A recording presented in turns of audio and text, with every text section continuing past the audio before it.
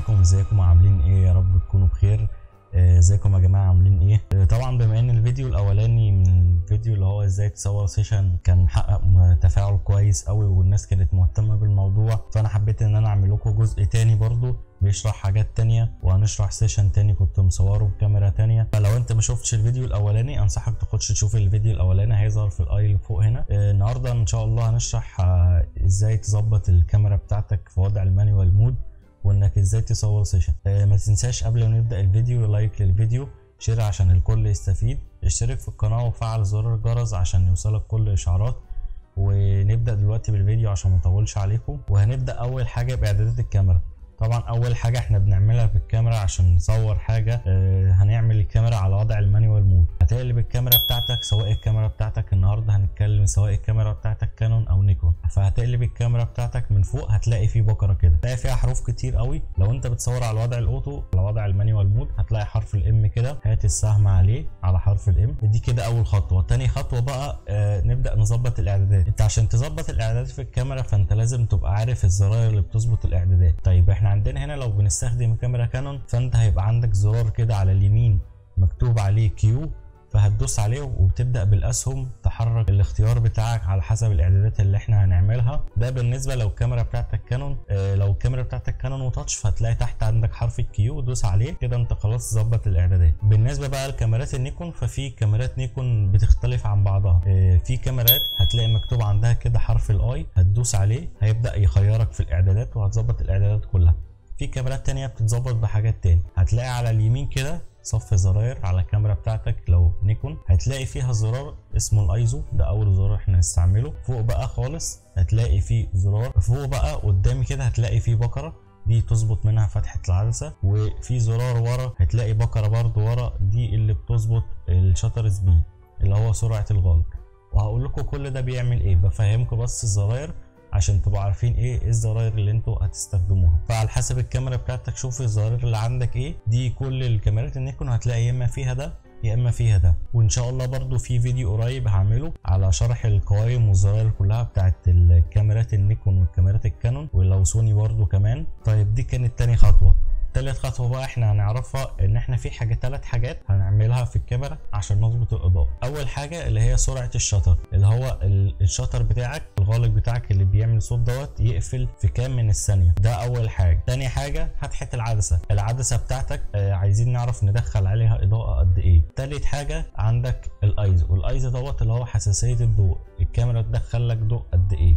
طيب انا مش هشرح النقطه دي بالتفصيل عشان هي اتشرحت، كنت شارحها في فيديو قبل كده، في اللي هو الفيديو اللي بقول لكم عليه ازاي تصور سيشن. فانت لو ما شفتش الفيديو ده لازم تشوفه عشان فيه اساسيات، حاجات مهمه لازم تبقى فاهمها. فالفيديو برضه هيظهر لك في الاي اللي فوق تاني هنا، لو انت ما شفتوش خش شوفه هتستفيد قوي.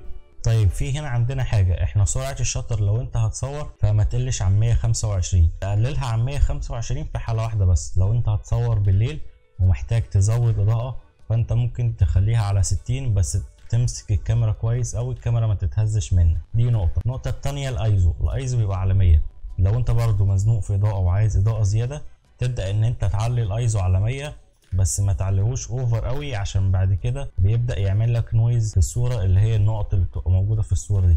فانت على حسب الكاميرا بتاعتك شوف علي الايزو فيها وشوف اخرها كام والصوره هتبقى بيور معاك واضحه وما فيهاش اي مشاكل. اعرف بقى ان دي خلاص اخر الكاميرا في الايزو. عملت نويز اعرف ان ايه، ارجع بقى رقمين 3 لحد ما تبدا تظبط معاك. هنا الشاتر سبيد احنا بنتحكم فيه على اساس ايه، بتخليه 1 على 125. لو انت مثلا مقلل، لو عايز فتحه العدسه مثلا واسعه، او بالنسبه لفتحه العدسه معلش هشرح النقطه دي. فتحه العدسه لو انت عايز عزل في الخلفيه فبتخليها على اقل حاجه، لو مثلا 1.8 فهنخليها على 1.8، لو اخرها 1.4 تخليها على 1.4. بالنسبه بقى لو انت مش عايز عزل في الخلفيه وعايز الصوره بتاعتك تبقى شارب وفيها حديه فبتبدا بقى ايه تزود الرقم دوت، بس ما تزودوش قوي عشان الاضاءه ما تضلمش معاك قوي. الشاتر سبيد احنا بنتحكم فيه على اساس ايه، على اساس الصوره بتاعتك. لو انت عايز تلقط حاجه بسرعه فبتزود الشاتر سبيد، لو انت مش فارق معاك تلقط حاجه بسرعه او بطيء فبتخلي بتخليه 1/125، بتعليه على 1/125. لو انت عندك الاضاءة عالية قوي في الصورة فبتبدأ تزود الشاتر سبيد لحد ما الاضاءة بتظبط معاك. الاضاءة بقى هنا ازاي اعرف ان الاضاءة دي ظبطت معايا؟ كل ما اصور صورة الاقي الصورة يا اما طالعة فاتحة يا اما الصورة تطلع غامقة. اول ما تبص عندك في المنظار اللي هو بتاع الكاميرا دوت هتلاقي اعدادات كتير، وهتلاقي تحت خالص كده موجود مؤشر الاضاءة. المؤشر ده بيبقى عبارة عن زي سطر كده وفي ارقام وفي النص سهم.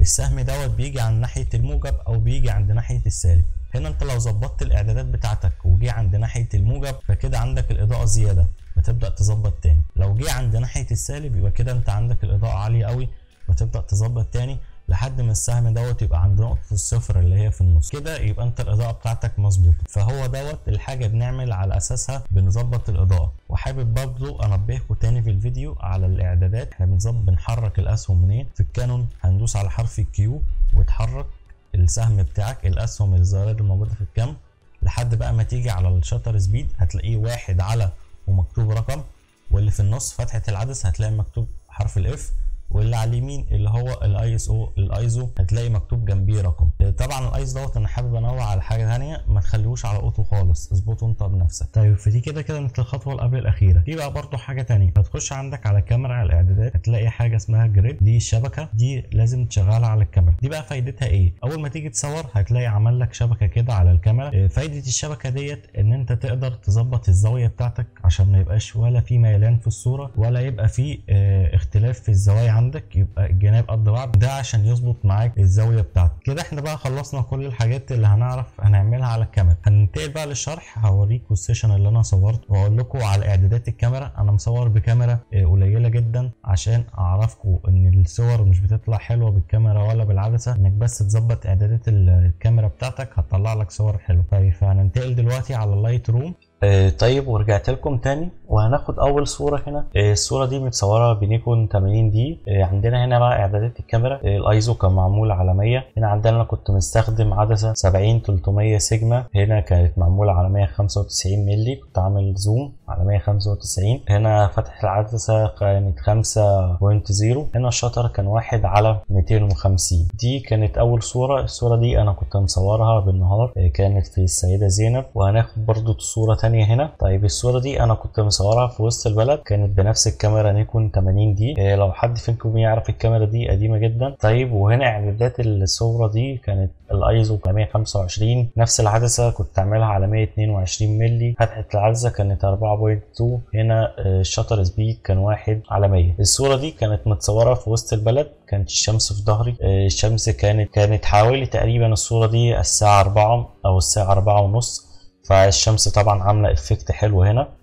ونشوف صورة تانية. الصورة دي انا كنت مصورها في منطقة ظل شوية. هنا اعدادات كانت بنفس الكاميرا والعدسة، كل الصور اللي هعرضها هتبقى بنفس الكاميرا والعدسة. هنا عندنا الصورة كانت الاعدادات الايزو كان على 100، كانت هنا على 220 مللي عامل انا زوم. كانت فتحة العدسة 5.3. هنا الشاتر سبيد كان 1 على 320. فدي كده كانت الصورة برضو اللي بعد كده عندنا هنا الصورة دي. كانت الاعدادات هنا في الصورة ديت ايزو كان على 170 مللي زوم. هنا 4.8 فتحة العدسة، وهنا 1 على 500 الشاتر سبيد سرعة الشاتر. صورة تانية برضو هنا الاعدادات بتاعت الكاميرا هنا كانت ايزو 150 مللي زوم. هنا 4.5 فتحة العدسة، وهنا الشاتر سبيد كان 1 على 500 بس. فده سيشن تاني كده انا كنت مصوره. انا اخدت الصور ديت ما بين وسط البلد وفي السيدة زينب. طبعا هنا اتعمدت ان انا اصور بكاميرا قليلة زي النيكون 80 دي، وعدسة اللي هي ما فيهاش اي امكانيات خالص اللي هي السيجما 70-300.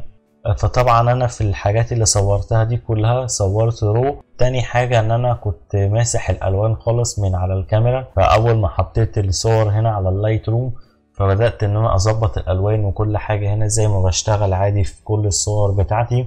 فده هو اللي اداني نتيجة كويسة. فاهم حاجة، انت مش مهم الكاميرا اللي تبقى معاك ايه، اهم حاجة انك تطلع احسن نتيجة من الكاميرا بتاعتك.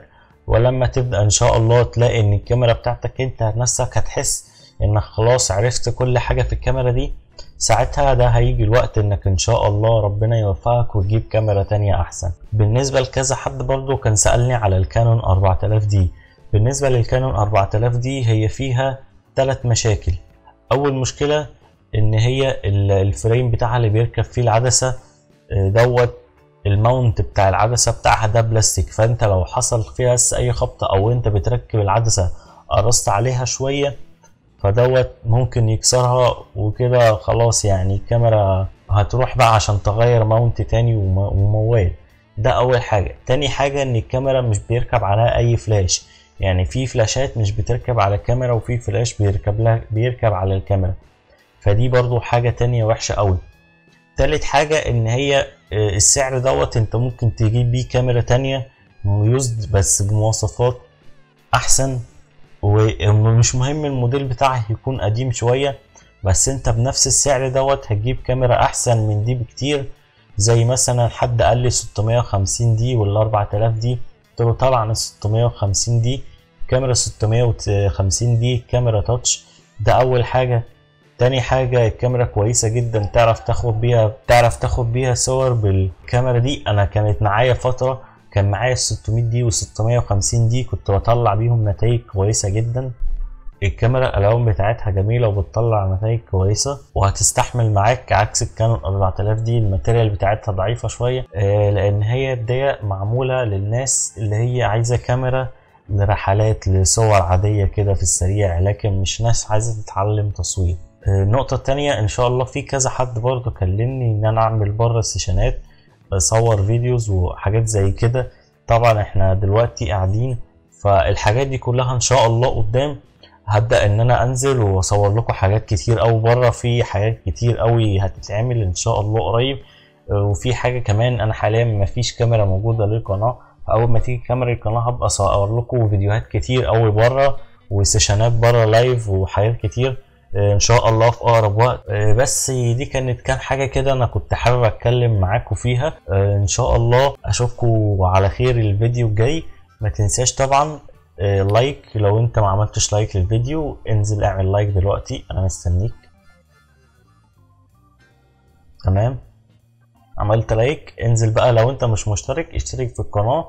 ويا جدعان الناس، في ناس كتير قوي موجوده عندي على القناه مش بتشوف الفيديوهات، وده لانك انت ممكن تكون مشترك في القناة بس مش مفعل زرار الجرس. لو انت تنزل تحت وتدوس على زرار الجرس هتلاقي عندك فوق كلمة مكتوب عليها الكل، دوس عليها. ده اول انا ما بنزل فيديو جديد هيجيلك اشعار ان انا نزلت فيديو جديد عشان تشوفه. بس وشكرا جدا ليكم، واتمنى الفيديو يكون عجبكم، وان شاء الله استنوا مني فيديوهات تانية كتيرة، واشوفكم بخير الفيديو الجاي. سلام عليكم.